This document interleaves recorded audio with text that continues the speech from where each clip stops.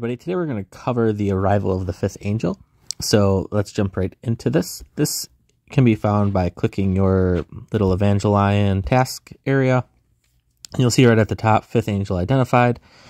Once you click on that, it'll make you watch a little cutscene. If you guys didn't know, the replay button right here, you can go watch those cutscenes again if you're ever interested. And once you click into it, you'll see this screen, very similar to the fourth angel, just updated with the fifth angel. Up in the top right corner here, you will see that there is an all rewards button. If you click on that, you'll see your stage rewards for your server. So once you hit that, you've taken down 20% health, 50 and 100%. You will have this. You only have till the end of the day. So this stage lasts for 4 days. So you only have till the end of that fourth day to get these rewards. Otherwise, you will not get them as a server. And then your goals are yours personal. So this one is 3, 10, 30, and 50 attacks. I believe that's the same as what it was for the fourth angel.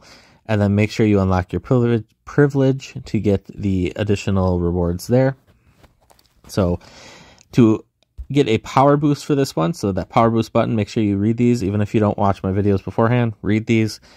Send an EVA pilot in battle to get the following privilege. So it ignores the fifth angel's damage boost effect, and each attack decreases the damage boost effect of the fifth angel by 0.05%.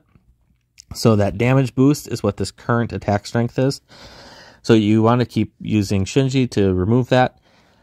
I'll give you some logic of that in a second here once we show you attacks. So I've been experimenting with attacks, and these are all various different things. You'll see those 104T, 125T.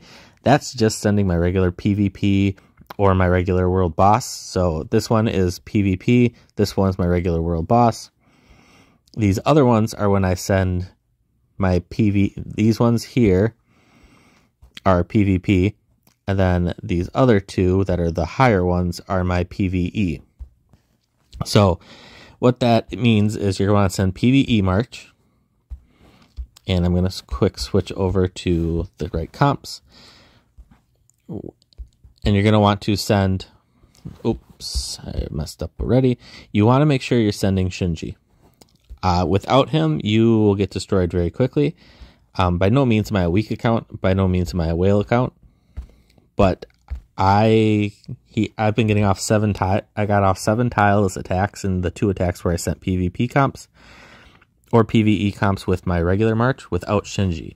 Once you have Shinji, I've technically won every fight. Even though you don't kill him, you last through the 15 rounds. So you'll see this attack right here is going to be a PvE comp, so we're going to go and look in here for it as it pops up.